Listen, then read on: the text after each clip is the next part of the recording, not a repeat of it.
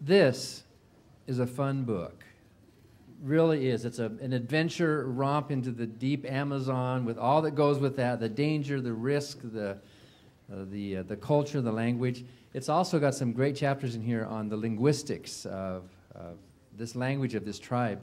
But my favorite, and I think your favorite chapter, will be the last chapter in this book. The book is called Don't Sleep, There Are Snakes. So save the last chapter for dessert, because it's just a wonderful, from our point of view, especially from me being a former missionary too, like Daniel. We have the same first name. I was told that the word Daniel means God is my judge, right? But I think we're proving the opposite. I think you and I are proving that we are God's judge, right?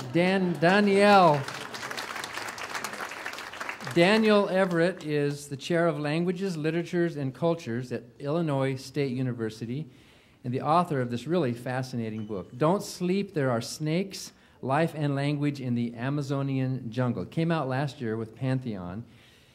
And in part, it recounts Daniel's loss of faith under the example of a tribe called the Piraha, an unmissionized, or as the Catholics used to say, an unrepentant, or a recalcitrant tribe, who, as he writes, a tribe of people who have shown me that there is dignity and deep satisfaction in facing life and death without the comfort of heaven or the fear of hell, and in sailing toward the great abyss with a smile. Daniel Everett first went to the Amazon in 1977 as a missionary. He learned the language, which was quite a feat, but he didn't quite finish translating the Bible into Piraha. And we'll let him tell us why he never finished that. There's a documentary being made about him. It's called The Grammar of Happiness. It started filming in September, and it will be aired internationally, is being developed by Essential Media Entertainment of Australia. And if you want to see a slideshow from some of the filming of that documentary, go to our website under Convention Speakers, and you can see a brief slideshow of images of that upcoming film. Thank you, Daniel, for coming here today and for rearranging your trip to London. And after, Daniel will sign copies of this, and there's also a paperback. He'll be signing here right after the speech. It's great to be here. I'm taking off, as he said, Dan said, for London to speak at the Royal Institution about the evolution of language. So this is not about the evolution of language. This is about the evolution of my beliefs coming into contact with the Piraha people.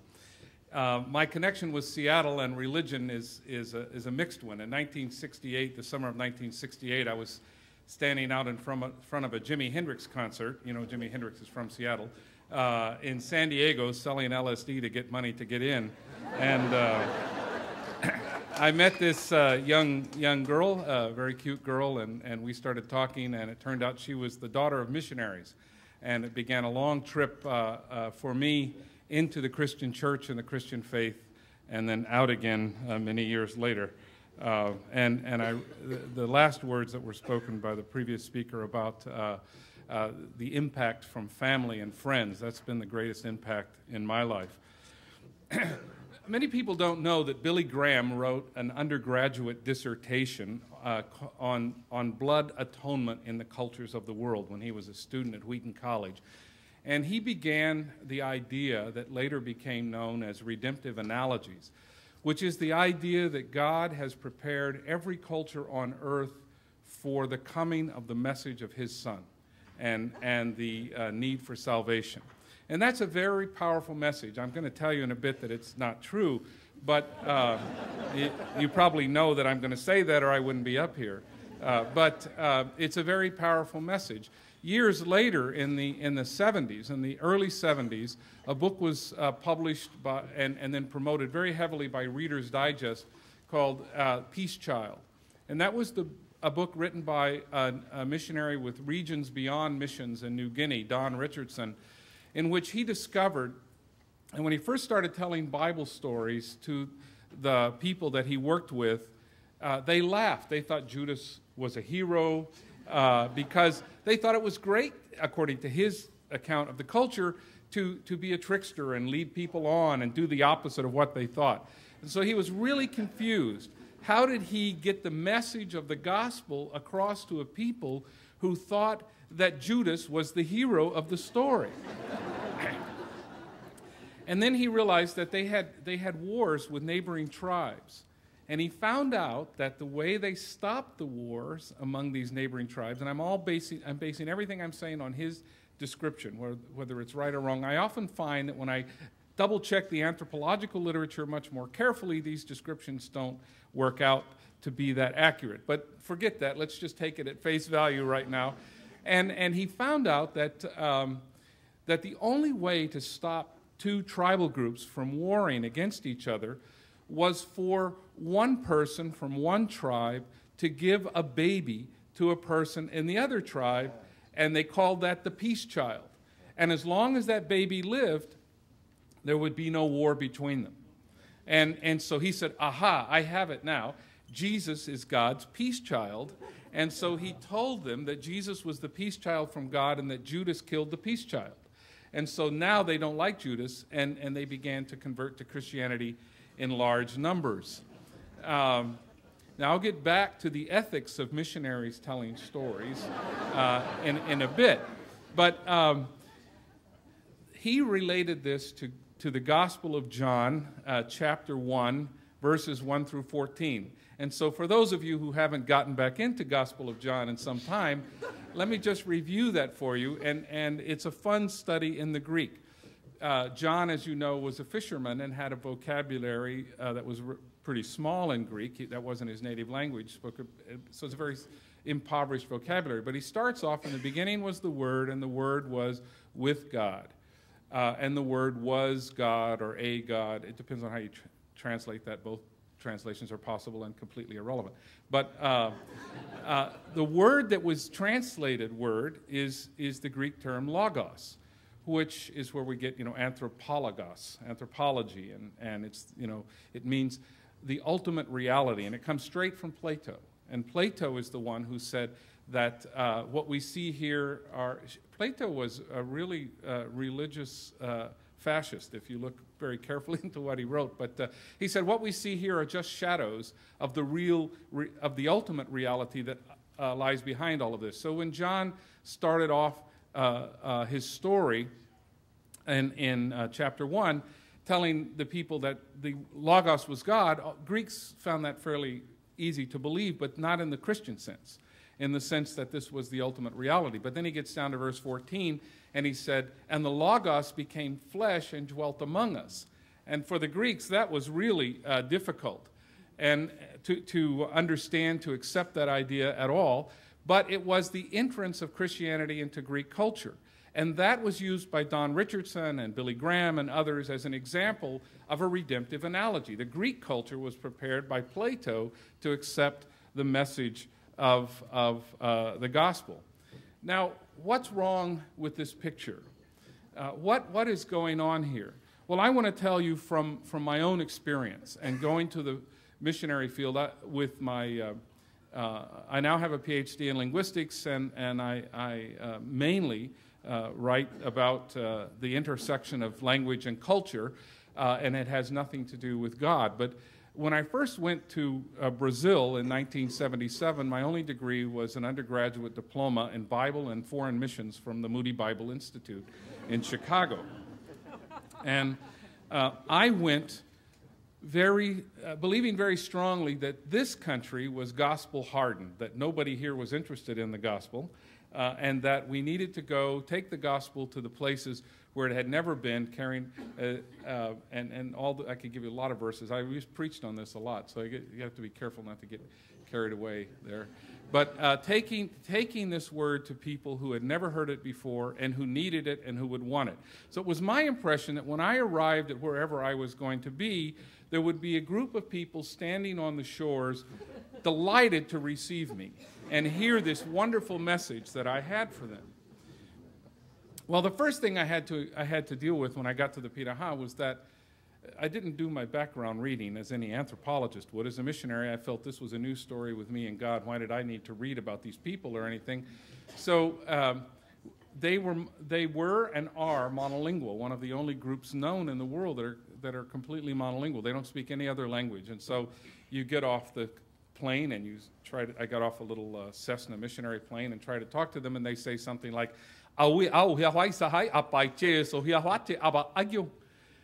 so you try to write that down and figure out what that means, and it turns out to mean, don't speak to me with a crooked head, speak to me with a straight head.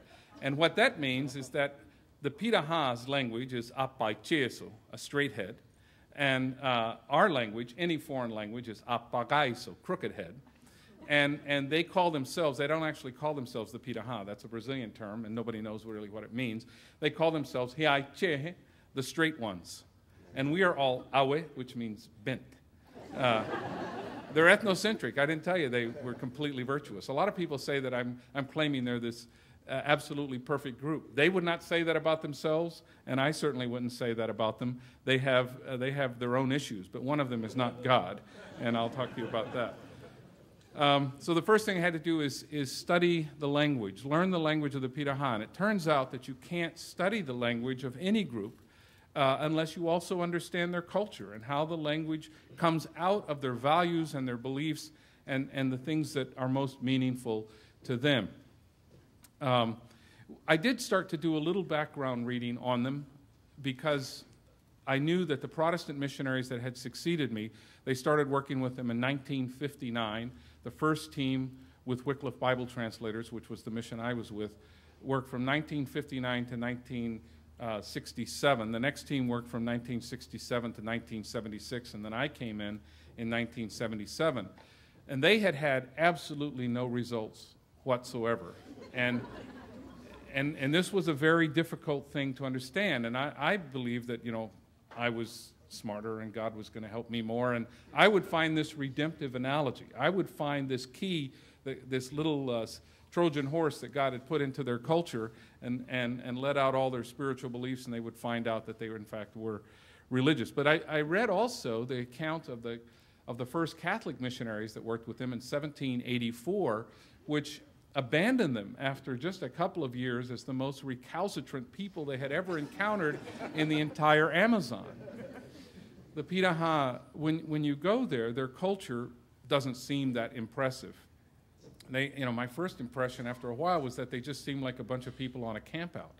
They just were lying around most of the day, and I didn't see much ritual, no body painting, no feather decorations or anything like that. I hadn't yet been with them to the jungle, which was the big revelation about their culture to me, how they are in the jungle. But superficially, there didn't seem to be much. They just seemed to be a group of, just a commune of hippies living in the Amazon, is sort of my impression, except they worked a lot less hard than other communes I had seen. Piraha are so good at fishing, and man, I told people when I first saw Indiana Jones movie that that's silly because one Indian running behind him would have riddled him with arrows. They would have, much less a whole group of Indians. They don't usually shoot unless, I've never seen a Piraha man miss with a bow and arrow at anything he's ever shot at. And I've been with them hunting and fishing and seen them just get in their canoe and go out into the river and fire 3 times in succession and pull up 3 fish. With bow and arrow, and they are really amazing at what they do. And because they're so good at it, and because they have such a great area to live in, this Maisi River with 300,000 hectares for their own reservation, which I helped demarcate, they are able to provide for themselves so that it takes the average man, I would say that the average person works about 15 hours a week to make a living. And they eat just fine. Hunters and gatherers, as you all know, have better diets than we do. They eat better and more variety and healthier foods than agriculturalists by and large. In fact, my friend Jared Diamond's written a book called Guns, Germs, and Steel, in which he talks about the downside of agriculture for the development of a lot of human societies. And the Piraha live, it's not an idyllic situation, but it's pretty close. I mean, looking at it, you just have to have really tough skin so you don't mind bug bites and stuff like that. And they all have tough skin, so it's different. So into this, I had to talk to them about God. So as I learned more of the language, I remember being so excited because this young boy showed up at the village, And I asked the Piraha fellow, and he said, "Mai wagi bebisai," and I realized that means his father sent his son. Oh, there's a great expression for me to translate. And so I built up gradually the ability to translate parts of the Bible, and so I read to them my translation of part of the Gospel of John one night, and I gave them my testimony. And as you know, anybody who's got any remotest connection with the Christian church, giving a testimony is supposed to be a powerful thing. You talk about how once I was blind and now I see, how I went from this very bad background to this very good person that I am today. So I told them I gave them my testimony, and I told them about, my stepmother committing suicide and how that, and when I got done telling them, they just all burst out laughing. And I said, what are you laughing about? I was really hurt. Why are you laughing? They said, we don't kill ourselves. You people kill yourselves? What is this? I realized they don't have a word for worry. They don't have any concept of depression. They don't have any schizophrenia. A lot of the mental health problems, and they treat people very well. If someone does have any sort of handicap, and the only ones I'm aware of are physical, they take very good care of them. When people get old, they feed them. I remember this one guy, he was too old to get around. He couldn't hunt. He couldn't even gather firewood anymore, and they would bring him food every night and help him chew it, even helping him with his jaw. And I said, does it bother you to give him food? I mean, he's not doing anything. And they said, when I was a little boy, he put food in my mouth and took care of me, and now he's an old man and I take care of him. And I noticed they didn't store up food. They know how to smoke meat and they know how to salt meat, but they almost never do that. When they bring in meat, they give it away to everyone. And I said, don't you want to keep meat for tomorrow? He said, I keep my meat in my brother's belly. That's where I keep what I have. I store it with my friends. There were a lot of values there that I wasn't prepared for, and actually those sound pretty much like values that a lot of religious people ascribe to or aspire to, and yet they had them. And so so then I had to start working on their belief system. I needed this for the translation, and at this time I was starting to get interested in anthropology and linguistics. So I wanted to find out about the creation myths. And another universal, many of you might know that the great French anthropologist Claude Lévi-Strauss died on October 30th. And I've written an obituary of him that's going to come out somewhere. I'm not quite sure yet. But Lévi-Strauss worked in Brazil, and he worked in places very close to the Piraha. In fact, he worked one tribal group over with people that the Piraha know. And one of the proposals of Lévi-Strauss and many other anthropologists is that creation myths are universal, and they actually have ways of interpreting this and ways of theories of creation myths and myths in general about series of oppositions. So I couldn't wait to hear what the Piraha's creation myth was. So I asked them, so what was the world like long ago, before there were Piraha? Who made the trees and who made the water? And the guy just looked at me and says, what? I said, who made the trees and who made the water? Nobody made the trees and nobody made the water. They're just trees and they're water. I said, but a long time ago, when there weren't any trees. He said, you saw a time when there were no trees?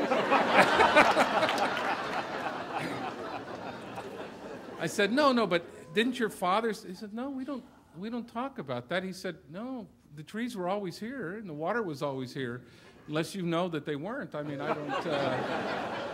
So I thought, well, maybe this guy's just some unusual person. I'll find somebody else. And so I worked with people after people, and with person after person in the village, and no one could tell me about a creation myth, except I finally found one guy who started telling me about the creation. Now, he told me, he said, long ago, there was a big spirit, and he is our heavenly spirit. He's the up high spirit, and he had another spirit that worked for him, sort of like his son, and he sent him off, and he told him to create things and live on earth. And I said, hey, that's this. I'm in business now. I'm finding the right story. But it turned out that this guy had been the translation helper for the previous missionaries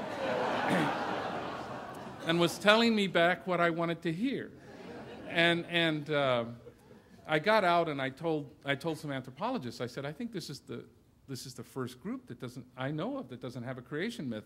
I think there are others, and in fact, I think a lot of the things I said about the Piraha will turn out to be true in other groups as well. But several anthropologists wanted to study the Piraha. So an anthropologist from the University of Rio, Federal University of Rio de Janeiro, went to the village. He didn't speak the language. I gave him a tape in the language introducing him to the people. But he felt that they had to have a creation myth. So he came back 6 months later, and he came to my house in Sao Paulo, and he said, I found the creation myth. You were wrong. And I said, oh, well, let's hear it. And so we put on the tape, and it starts rolling, and he asks, what was made first? And he says this in Portuguese, but also trying to use the phrases that I had given him. And there's a silence. He said, what was first? And then you hear in the background somebody yelling to the speaker that he's recording, bananas. So the guy says, bananas. And he says, and what was next? And somebody yells out, monkeys. And so he says, monkeys. And so there's this disjointed list of things. And then they start talking really quickly. And he thought, well, it took them a while to get into it. And now they're telling me the story. And I'll take it to Dan, and he'll translate it. So then the Piraha said, hey, Dan, he says that you're listening to this too. When you come back, we want some matches and some fish hooks. And so they don't want many things from the outside, but they gave me a list of the things that they did want, and that was their creation story.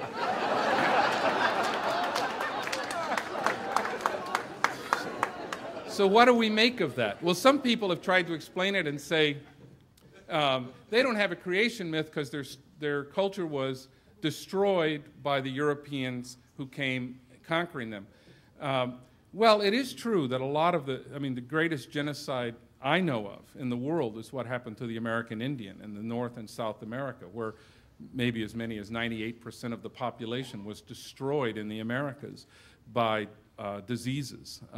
And direct killing, most of them by diseases, where actually if you read the book, which I highly recommend, 1491, about the Americas prior to the arrival of the Europeans, there's actually evidence that the oldest civilization in the world is not Sumeria and Mesopotamia, but Guatemala, and that the first major civilizations might have been American Indian.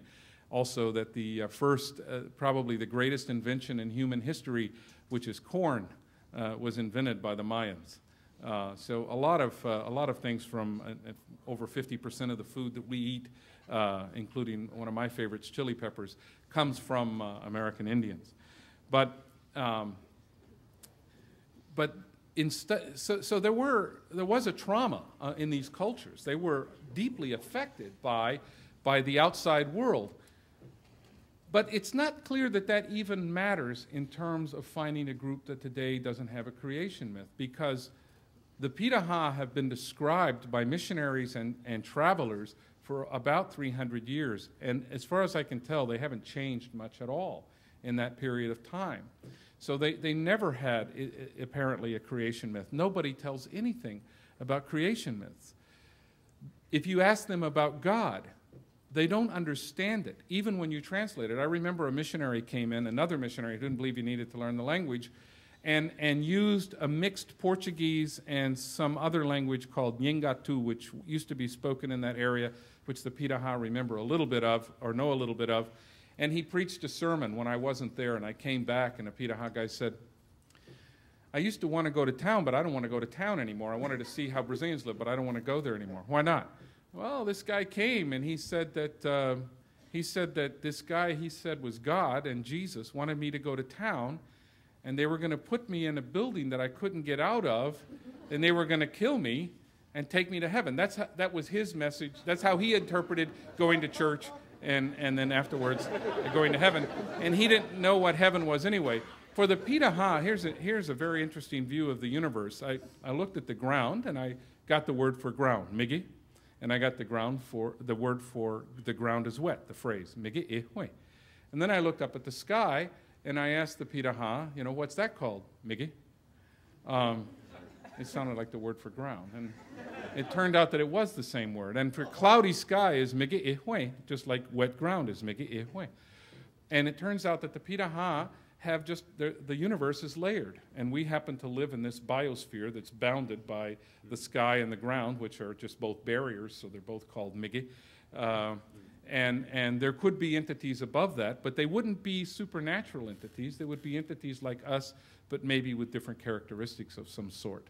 And there could be entities below that. But the Piraha don't worry much about that because they live where they're at now. In fact, I began to realize that not only do they not have creation myths, they do not have, they have the simplest kinship system known. They just have a word for generation above, no gender distinction. My generation, no gender distinction, which is brother, sister, cousin, uncle, anything like that. And generation below, which without any gender distinction. And then 2 words for biological son and biological daughter. And that's that. That's the Piraha kinship system. They don't have any words for colors. They can describe colors, they see colors, but they'll say that looks like blood, or that looks like the urukun plant, or that looks like water, or that's not quite yet ripe, or that's transparent, or that looks like it has an opaque eye. And those are the ways they describe different colors. They don't have any words for numbers. In fact, the article I published in the journal Cognition was chosen by Discover magazine last year as one of the top 100 science stories simply because it's the first time a group has been documented that doesn't have any numbers, not even the number 1. But I'm sure there are others, but this is the first time it's been documented. And they don't have quantifiers, so they don't have a word that means all. They have a word that means a lot of. Actually, we don't tend to use the word all in its most precise sense. So like, if your son or daughter comes home and says, but Mom, everybody's going to the party, they don't literally mean everybody. They just mean the people that they know they consider relevant. And we can use the literal meaning back to get a laugh, but not out of our children, when we say, it can't be the case that everybody's going because you're not. That's not the meaning that they were using. They don't have words like that. They have words that mean like a lot, that have more or less the function of all, but not that precise function of all like we do. They don't have a number of characteristics that we thought they might have had. They can whistle the language and hum the language. They don't have to use consonants and vowels. And they don't have creation myths. So I thought and worked on this for years and years, and finally decided to put forth a hypothesis that's become really controversial. It's gotten me vilified by lots of people and other people on my side, just depends on what you believed before you heard my hypothesis. And that is that one of the most important values in Piraha culture is what I call immediacy of experience. If you look at their stories, they don't talk about things to come. They might talk about what they're going to do tomorrow based on the things they're doing today. They don't talk about the distant future. They don't talk about the distant past. All of their stories and all of their songs have to do with what they did today, what they saw today. They don't make a big distinction between dreaming and regular experience. They don't think that dreaming is just regular experience, but it's another experience, and they don't talk about them as being that differently. Why wouldn't they have color words or number words? Because these generalize and they range across things that go beyond immediacy of experience. They don't have creation myths because that's certainly something you haven't experienced, is the creation. Why would you talk about something if you can't experience? And so they, in fact, have suffixes that go on the end of their verbs that tell you whether they saw it, or they overheard it, or they inferred it. And evidence is very important to them. They're sort of like the original show-me state sort of thing, you know, or as one philosopher said, the ultimate empiricists. Well, I wasn't ready to give up on them. I wanted to get to the bottom of this, and I felt surely that if I worked hard enough, I would find the redemptive analogy still. So one morning, about 10 a.m., I was sitting there having coffee with a group of men in the village. They do love sweet coffee. They mainly like the sugar, and you can put as little coffee in it as you want. And we were sitting around having this brown sugar water. And one of the guys said, "Hey, Dan, I want to talk to you. You know, you've been here for a long time, and we know that you love this place. That's why you came here, because this is a beautiful place. We have lots of fish here, and you don't have that in the States." And he said, "But, you know, we've had people tell us about Jesus before. Somebody else told us about Jesus, and then the other guy came and told us about Jesus, and now you're telling us about Jesus. And we really like you, but see, we're not Americans, and we don't want to know about Jesus. We don't, you know, we like to drink, and we like to have a good time, and we like, you know, the equivalent of multiple sex partners is the way it came out, and that applies to both genders. And he said, so we really don't want to hear about that. You can stay here. We like you. We like your kids, but we don't want to hear about Jesus or God or anything anymore. We're tired of that." So I felt like, well, you know, they don't want to hear about it. I shouldn't tell them about it. So I moved to another village that spoke the same language.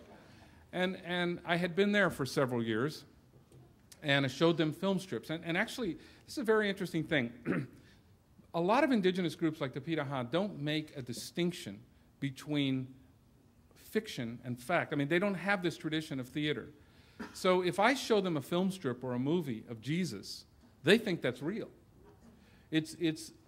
And so you could say that it's actually deceitful to show these things, because you're coming from another culture with all this money and all this access to power and all these and airplanes and all these things you can do. The people want to please you. For all they know, you could call in a bombing raid and have them wiped out at some point. They don't know what you are really to deal with. In fact, just 3 years ago, Piraha guy said, hey Dan, do Americans die? I said, yeah, we die. Why? Because you're really, really old and you're not dead yet. I said, I'm not that old. Yes, you are. You're really old. And I didn't want him to do any empirical investigation of the possibility. But when you show them these things and you tell them what you believe, they believe you've got some reason for saying it. So they came around, and a group of men at this other village said, Dan, so tell us a little bit more about Jesus. Is he brown like us, or is he white like you? And how tall is he? And what sorts of things does he know how to do? Does he like to hunt and fish and stuff, or what does he do? And I said, well, you know, I don't know what color he is. I never saw him. You never saw him? No. Well, your dad saw him then, because you can give information that was told to you by somebody who was alive at the time. And I said, no, my dad never saw him. They said, well, who saw him? And I said, well, they're all dead. It was a long time ago. Why are you telling us about this guy? If you never saw him and you don't know anyone who ever saw him, and those are the two basic forms of evidence for the Piraha, why would you tell us about him? We don't want to hear about this. So then I translated it, and I paid a Piraha to repeat after me on the tape to the Gospel of Mark. So I did translate the Gospel of Mark. And I had this Piraha guy saying it, and it sounded pretty natural. We had a little music to it, hand crank, tape recorder, and I gave it to them. And I sat around with a group of men around the fire, and they're playing this, and they're understanding it. I know they're understanding it because they're asking questions, and they say, who's talking on this tape? Sounds like Pehuatai. And I said, it is Pehuatai. And they said, he doesn't believe this stuff. And he never saw Jesus either. So that was the end of it. But as I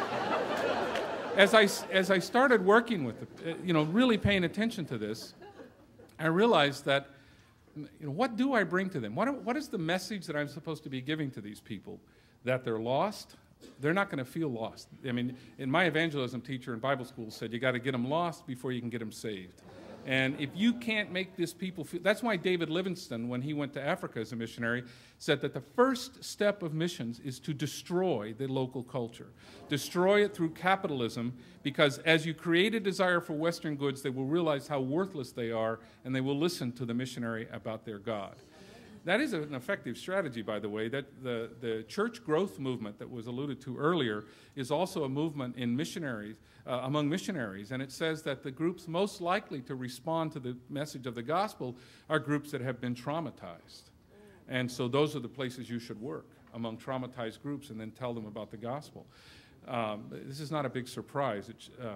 That people who are down and out on their luck, somebody else comes along who's rich and powerful and tells them, here's how I got rich and powerful, they might believe that. But what I was trying to say didn't fit, and it became clearer and clearer to me that it didn't fit. And when I was just completely irrelevant, and it was even more than a feeling of irrelevancy, it was a feeling of profanity, that I was profaning something very beautiful by telling them that I had access to truth that they needed, when clearly I didn't. Over the years, I've taken a lot of people with me to the Piraha to do different kinds of research. So I took a team and these claims about no numbers and no quantifiers and this sort of thing have been really exciting. So in 2007, I took a team of people from Massachusetts Institute of Technology, Brain and Cognitive Sciences. And they went down to do some experiments, and while we were there, one of them, who was actually my first PhD student and now a full professor at MIT, said, "These seem like the happiest people I've ever seen in my life." And I said, "Yeah, well, how would you measure that? I think they are too, but when I tell people that, they say that's silly. So how would you measure whether they're the happiest people or not?"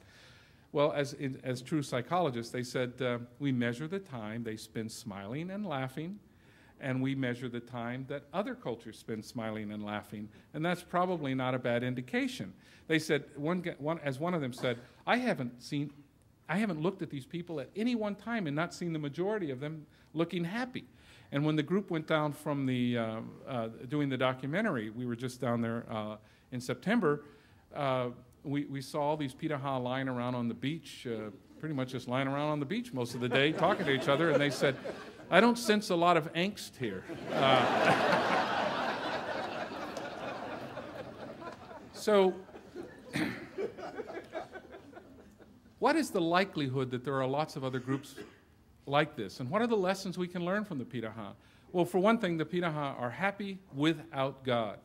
And that violates a lot of the predictions, not only of religious folks, but of anthropologists who believe that God is an essential ingredient of all cultures. That's false. There are cultures that get by just fine without any concept of God. The Piraha have very little coercion in their culture. You don't tell other people what to do. One adult doesn't tell another adult what to do. There are expectations, and when they're violated, they can be remedied in different ways. So, for example, most Piraha are promiscuous during the full moon when they're walking around in circles, or you can call that dancing, but it's basically walking around in circles, singing and having a good time. And so there was this. I went to get this fellow to work with me on the language one day, and I walked up to his hut. And I didn't really pay much attention to the configuration there, but I said, "Can you work with me?" And his head was in his wife's lap. And he started to raise his head, and she had him by the hair and put it down and whacked him on the head with a stick. And he grinned and he said, "I can't go today. I have to stay here." And I said, "Why not?" He says, "Oh, I don't know." And so I left, and I asked another guy, "How come his wife's hitting him in the head?" He says, "Oh, well, because he was out with some other woman last night, so he's got to sit there today, and he can't move." And that was the end of it. That's the punishment. There's no form of marriage. There's no form of divorce, except that if you want to get married with someone, you go away with them for a couple of days. When you come back, you're married. And if you were married before that, that's also the divorce. And that's the end of it. There's no more to do. There's nobody to pay, nothing to say. And people who were crying and screaming and wailing because their spouse ran off with another spouse a few days before are done with it when they get back. And they have very interesting ways of dealing with their problems and dealing with the issues around them. They're individualists. Everyone is pretty much responsible for themselves. But if you can't take care of yourself, then they will take care of you. Children are pretty much autonomous from the time they're 9 or 10. A boy knows how to fish very well when he's 9 or 10. He doesn't need his father to feed him. He'll do what his father says if he feels like it, which most of the time he does because his father can get more fish than he can. and his father will share with him if he gets fish. But they are raised by the village. If the parents go off, they might take their children or they might leave them there, but everyone takes care of them. So it's a very interesting combination of individuality and group responsibility. Are there other groups like this? I'm almost certain that there are. And I think that many of the descriptions that we have in the ethnographies that have been written by anthropologists over the centuries have been done by people who have their own biases. Whenever we go to a village, we have a bias. Whenever we go to do this kind of research, we have a bias, whether it's theoretical or culture or religious, and we have all of those. And so we find anthropologists who, like Malinowski, one of the fathers of modern anthropology, kept two sorts of journals. He kept one journal about the cultural observations he was making, and another journal about his personal reactions. And he hated the people he was working with. He said terrible things about them in his journal. And he tried to keep them separate. He kept them separate in his journals, but I doubt if he kept them separate successfully in his mind. All of us, whether we're scientists or missionaries, take biases with us.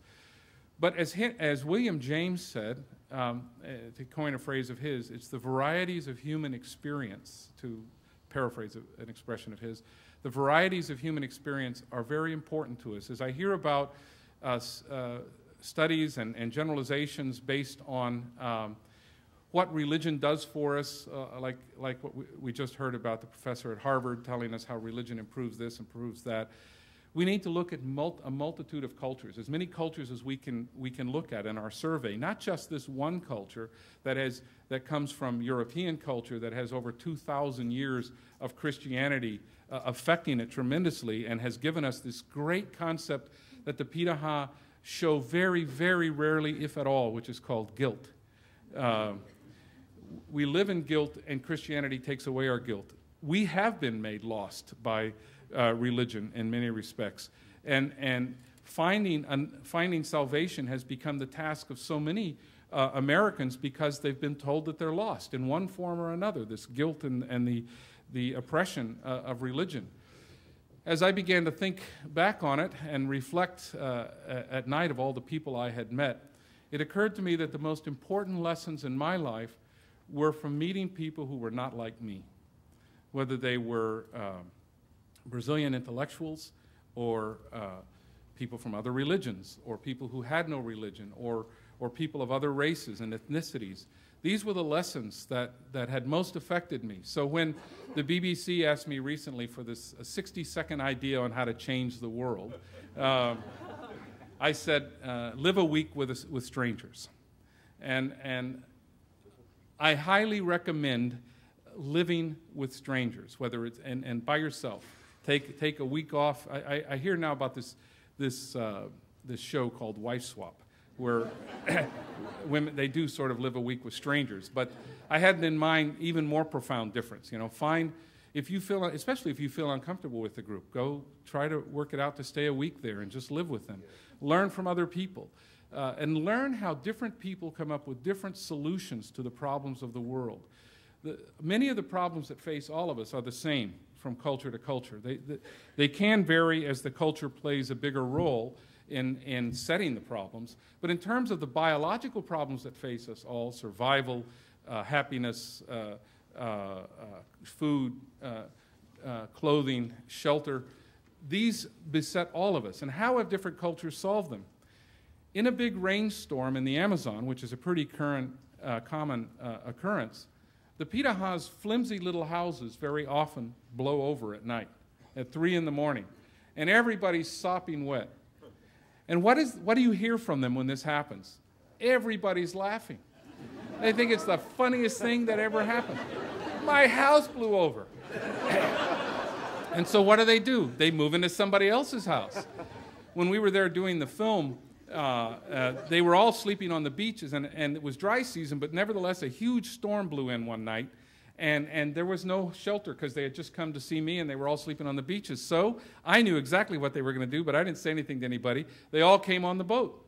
100 Piraha came on the boat, and it just scared everybody else, and but it was fun, and they can't understand, why would you mind missing a night's sleep, you know? Just sleep a little bit more tomorrow. What's the big deal? You know? They can build sturdier houses, but it would take more work to do that. They know how to do it, But why spend your time doing that when you can spend it lying around talking to your friends? It's going to be very difficult for any missionary to have a foothold in the Piraha. There is no redemptive analogy there. There's no Logos that became flesh and dwelt among us. There is no peace child among the Piraha. They are who they are as the result of a long period of evolution. I should say they're not related to any other known language in the world. We don't know where they came from. We don't know where their language came from. We only know that they're very, very different. But in that very difference teach us something about ourselves that we couldn't learn otherwise. We learned that not all the things we thought were universal are universal. Not all the things that make people happy are necessary to make people happy. And that the idea that somebody died on a cross 2,000 years ago that nobody ever saw, nobody knows anybody who ever saw, has any relevance to my happiness or my life in any way today, we might take a lesson from the Piraha's skepticism there. And thank you.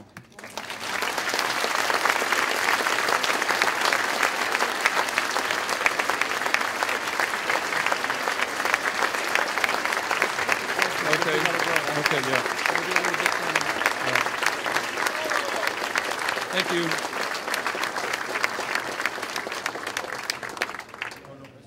Since Daniel has to leave, we're going to skip the questions, and if you want to come, he's going to be here at the table for maybe 15 minutes or so for a book signing.